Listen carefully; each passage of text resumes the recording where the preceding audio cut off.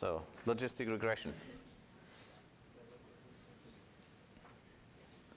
So the first thing we're going to do is we're actually going to go back to maximum likelihood and maximum posteriori and so on, just to motivate a little bit why on earth we had this weird, least mean squares loss. So maximum likelihood and maximum posteriori. So remember, this is our normal distribution, right? So it's P of x is 1 over square root 2 pi sigma squared e to the minus x minus mu squared over 2 sigma squared, right? And that's what it looks like. Pretty boring, right? And then everybody knows, well, if you want to get the mean, well, you take all the numbers, you sum them up, and you divide by n. And, maybe, an elementary school kid or, something like that, they might already know about averages, right? And they just take those numbers, sum them up, divide, hey, let's divide all the cake fairly, sum up all the cake pieces and split them in 3 if it works. They probably don't know about variance, but, everybody learned at some point, hey, a good variance estimate is 1 over n, sum of I equals 1 to n, xi minus mu hat squared. Actually, it's a little bit more complicated if you want to do things right, because you need to, yeah. But anyway, so for now, we're not going to go into any finesses here. But the obvious question is, why on earth is this actually a good idea, right? I mean, this is the first thing you learn, but then why that, right? And you could say, yeah, because that's the mean and the variance of the Gaussian, but, how did we get there? So let's actually derive this from first principles. And we're going to do that by looking at something called a likelihood. So the idea is we start with some data x, maybe x1 through xn. And in this case, I'm going to assume that the data has been drawn from a Gaussian. So I'm assuming that I have P of x as parameterized by mu and sigma squared. Okay. So do you notice that there's this really weird notation here where I'm not using a conditional, but just a semicolon? Because I'm just treating mu and sigma squared as parameters of that distribution, as opposed to as conditioned on these parameters, right? So these are just parameters that I so happen to pick. Question. Yes? Pardon? Do both versions have any practical difference? Well, in terms of the interpretation, they mean different things. So in one case, I'm assigning some statistical meaning to mu and sigma squared as, maybe being drawn from some distribution or something. In the other case, they are just some parameters, like the fact that I might code things up in Python, or the fact that, well, it rained this morning. So they are just, facts at this point. And of course, I can go and write it out as I would. So I have the product I going from 1 to n, 1 over 2 pi sigma squared e to the minus, xi minus mu squared over 2 sigma squared. Now, if I want to find parameters that fit the data really well, for instance, I could choose between a Gaussian and maybe, an exponential distribution and 5 other distributions that there could be. But if I pick a Gaussian, then I might go and, maximize P of x as parameterized by mu and sigma squared with regard to mu and sigma squared. Right? So I'm going to maximize the likelihood that the data was generated by the model. Right? It's not the probability, because I can, muck around with mu and sigma squared, and so at this point it's no longer a probability. Right? But the only thing is that if I look at those likelihoods, those numbers will get very, very small as I take many terms. So the obvious thing you do is, rather than maximizing something that goes to 0, you take the negative log of it, and now you again have something that's fairly well behaved. So you minimize minus log P of x given mu and, well, parameterized by mu and sigma squared. Okay. So this is really just cosmetics right now. So let's actually do this. So I minimize minus log P of x parameterized by mu and sigma squared. And I can decompose it because every single observation was drawn independently, identically from the same distribution. So sometimes statisticians, okay, let me take care of Mr. Onyate and Indian villages.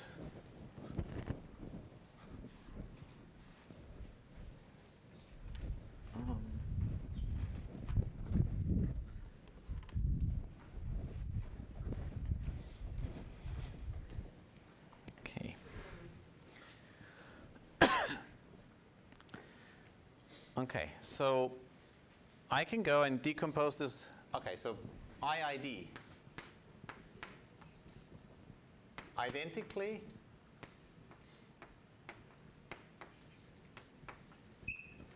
independently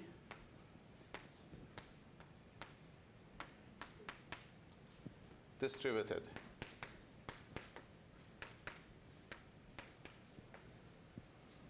Right.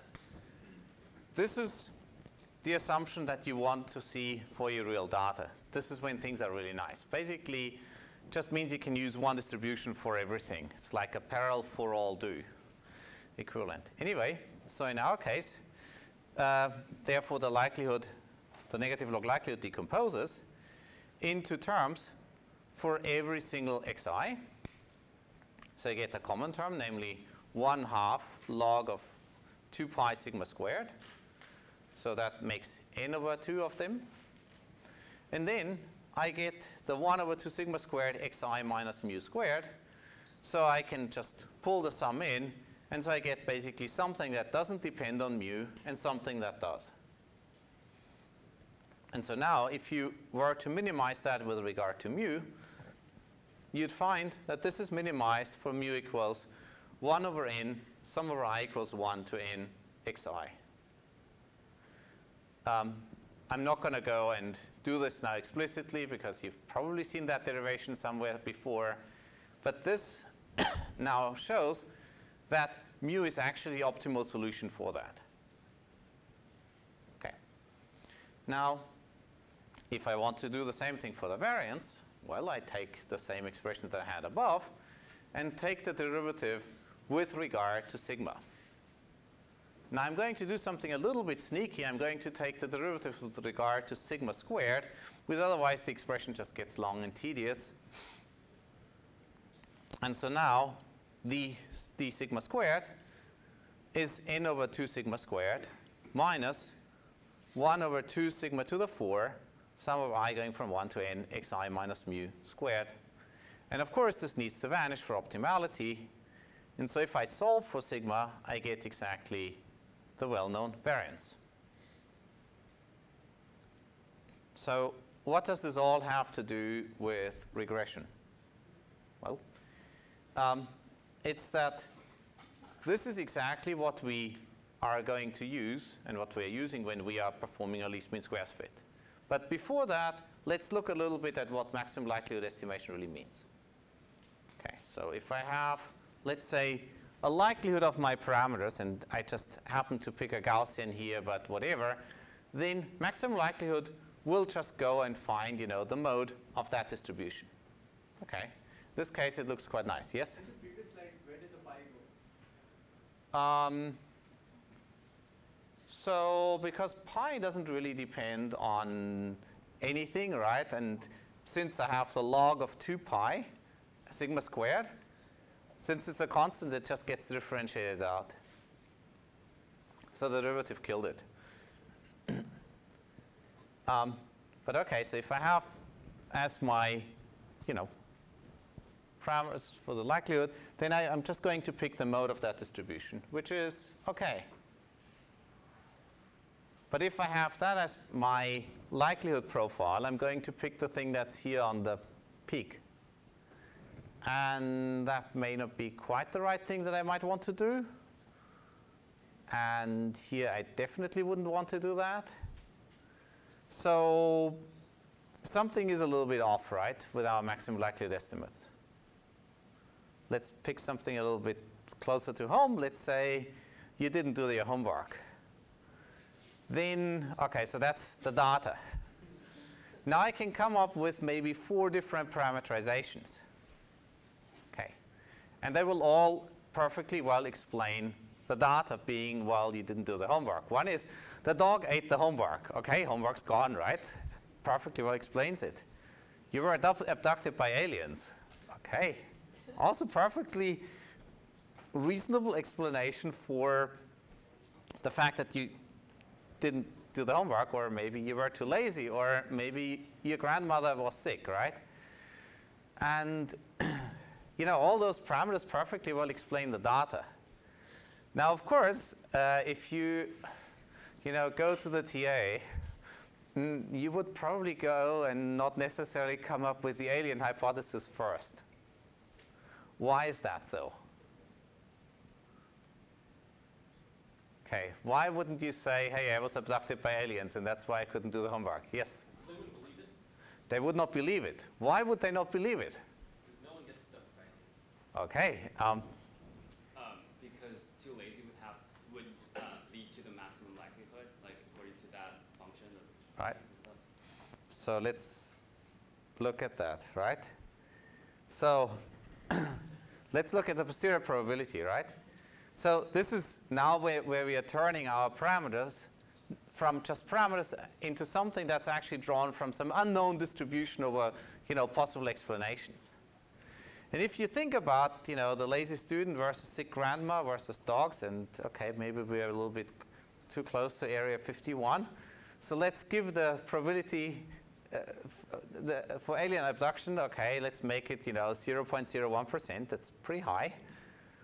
And the dog, it's pretty close to 1%, and the sick grandma pretty close to 20%, and with 80% you're lazy. So then the posterior probability, just using Bayes' rule, would be given by, the likelihood of the data, so P of x, parameterized by W, so given W, times the, the prior probability of that parameter being reasonable. And what happens is that now you essentially end up adding a penalty term over the parameters to your standard maximum likelihood problem. So sometimes people talk about penalized maximum likelihood, and what they're doing is maximum a posteriori. And by the way, regularized maxent does the same thing. So people have invented the same algorithms under a lot of tricks, lots of names, and we'll actually see some of those in this class. So in the context of this class of estimating means and variances, I would maybe have minus log of P of x parameterized by mu and sigma squared minus log P of, actually in this case, mu and sigma squared. Yeah, so it's a little bit of a typo here.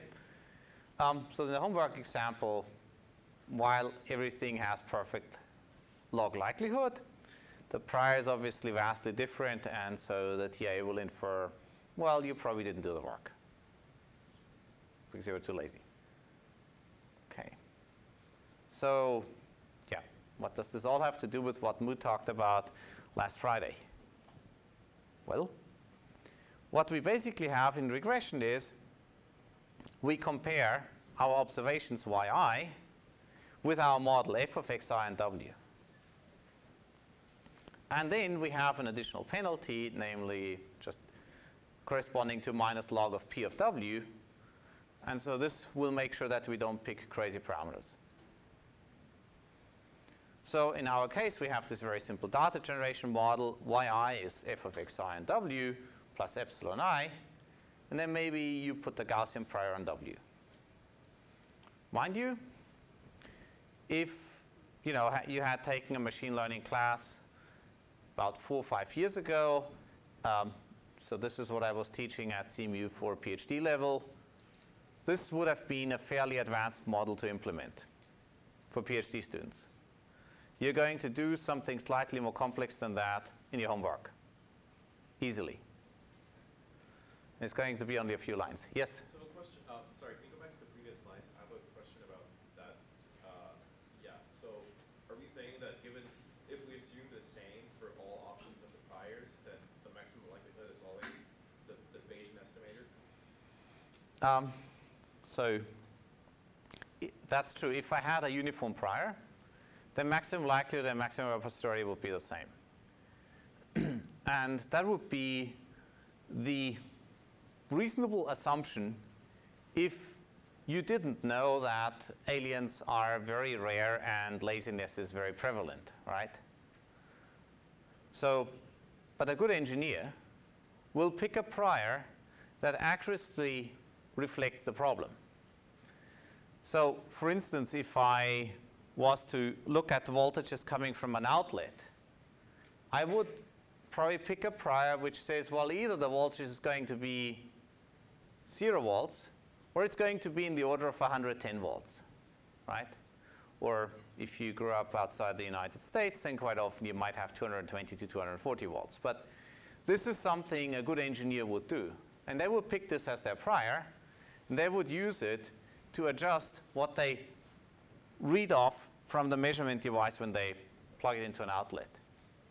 Very rarely would you see like a voltage of maybe 50 or 60 volts in an outlet. That would be very odd. The first thing a good electrician then would do is just measure again with a different voltmeter, because they wouldn't believe it. So, but that's a very good question. Okay, good. So now let's look at the optimization problem. This is exactly what we did last Friday. We looked at, 1 over n, or 1/2 yi minus f of xi and w squared, and then some coefficient times, the penalty on w. That was actually not what was implemented. We actually implemented the maximum likelihood solution, but that's just because we could get away with it because we had so much data and very few parameters. Okay. Any other questions? Yes? Can you explain how you got from the second line to the third line? Okay, good. So going from the first to the second line is kind of straightforward, right? Because we have the likelihood term, and the second term is just a Gaussian assumption, and I dropped all the, additive constants, right? I've just scooped them up on the right. Now, if I have this minimization problem, I can always multiply or divide by something without the problem really changing. So what I did is I divided by n, okay, and then multiplied by sigma squared. Okay. So what happens is the first term here, right, that just becomes 1 over 2n, the sum.